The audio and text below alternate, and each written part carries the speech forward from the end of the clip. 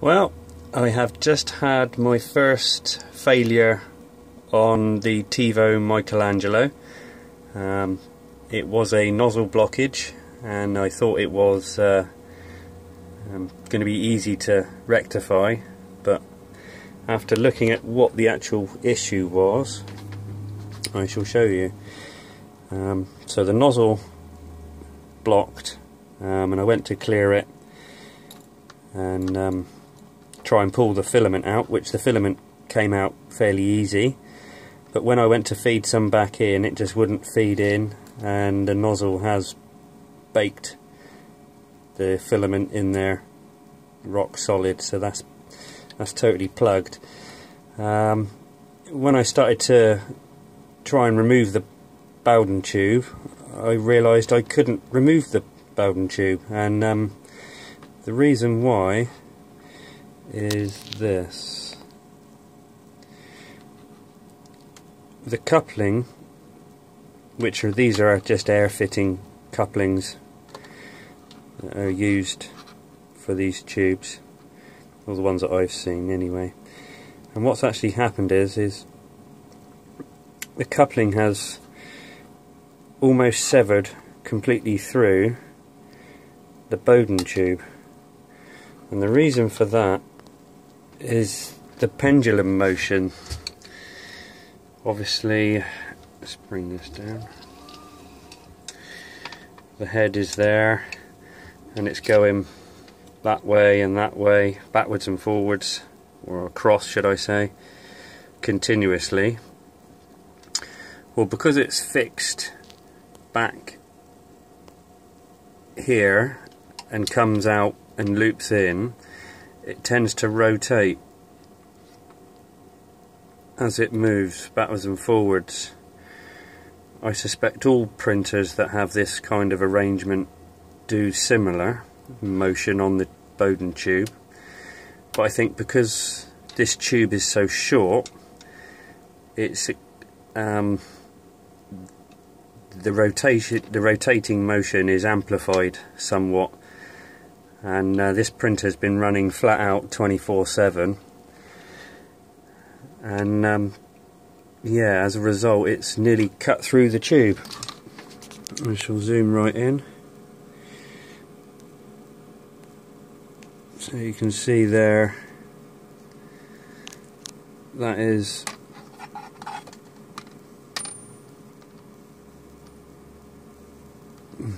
excuse me, try and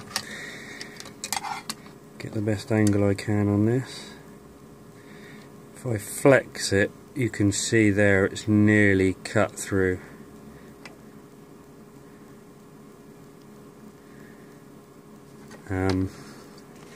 And hence I can't feed any more filament down that tube. It's blocked at that point, and I can't get anything down past through there.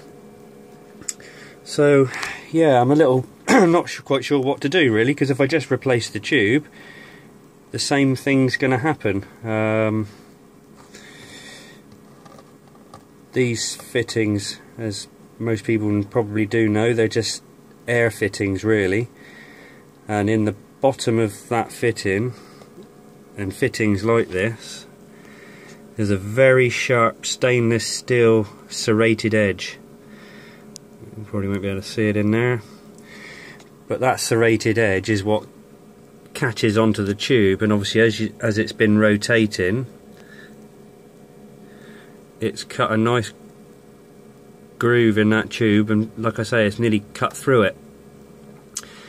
So I'm not quite sure what to do. I want to get the printer working, but I don't want to just put the tube back in. Now I will state some of this may be my own fault, because I have used this Capricorn type tubing, and it is a fraction smaller than the white nylon tube, but I mean, we're talking a very small fraction, points of a mil, and yeah, I've put this stuff back in the fitting, and this still rotates anyway, so this will do the same eventually. as this moves backwards and forwards, that rotating motion will cut through the tube. Now obviously the shorter you make that tube, which is something I did cut the tube down, and I've seen some videos on YouTube where people have cut this tube shorter. Obviously by cutting that tube shorter, you're going to accelerate and aggravate that twisting, swiveling motion. Obviously the longer the tube, the less it's liable to rotate in that coupling and the less it's liable to cut through, but I think it'll do it over time anyway. I mean, this printer's been running flat out non-stop up until now, and yeah, by fixing that tube there to there creates a rotating motion there, and over time, I mean quite a long time, you know, a good month, I suspect that's what's going to happen. And like I said, I couldn't actually remove the tube. That was so locked on there, I had to remove the whole thing and push the tube through the other way, because it was not going to come back. The serrated edge had really cut such a chamfer in there, the edges couldn't get clear and the tube was not going to come back out. So I had to remove the fitting, and well, removed everything really. Heat block and heater, sorry, cooling block, whatever you want to call it. And one thing I've noticed with these is I'm not totally fond of this idea. It's obviously, this is the heat break. Now the heat break is totally open, so this is the heat break, and it's an all through design, so the PTFE finishes on that very end, and as a result your PTFE tube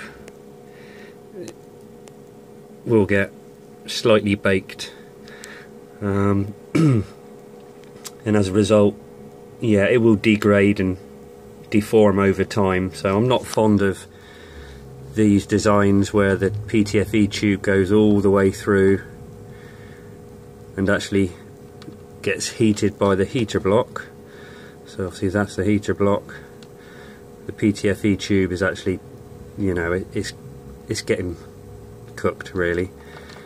So I might change this bit. I was thinking about putting an E3D design on, standard E3D V6, mainly so I could get a silicone cover, because this will improve prints for sure. But yeah, obviously I can't fit that. I'm not keen on putting that in the heat block and having the PTFE tube all the way through, so I'm going to see if there's some parts available to convert that or change it, or I might make something myself. I'll let you know. But my biggest problem is this tube. I'm just not keen about putting this back together how it was and having the same thing happen. I mean, this Capricorn tube is very expensive stuff. People will know if you only bought any of it or used it. It's quite expensive. I mean, there's probably £10 worth of tube, well, maybe nearly £5 or £6 worth of tube just there, and a good few inches of it are now ruined, and it's only, I don't know what I'm going to use it for because it's too short for anything else. So it's ruined that tube. Obviously I got the white stuff, but yeah, I prefer the Capricorn. It is a little bit better. It does create slight more drag on the filament, but there is less play for the filament to wander inside the tube, and it does give a slightly better accurate extrusion rate compared to the white stuff. But yeah, I don't want to replace it every month because this fitting has done that. It's the first time I've seen it that bad, and I think it's because that motion is so small on this printer. So yeah, that's it guys. I've had my first actual breakdown on the Tevo Michelangelo, which has been running absolutely fantastic up until now. I can't fault the printer really, not for the money, not at all. It's, you know, up until now it's produced some awesome parts without fault every time. But now I'm just not quite sure what to do. So if anyone's got any ideas what to change these fittings to, I mean, I've looked, I can't see anything that's better than a standard air fitting. I mean, all the fittings I've seen all have that serrated edge that grip this tube. So I think my only option is to remove the rotating motion. So yeah, any help or any assistance, please give me your thoughts, because I want to put this back into action, but yeah, not quite sure what to do with it just yet. Any ideas? Yeah, any thoughts? Leave some comments. Thanks guys. Tevo Michelangelo is out of action until now. Cheers guys.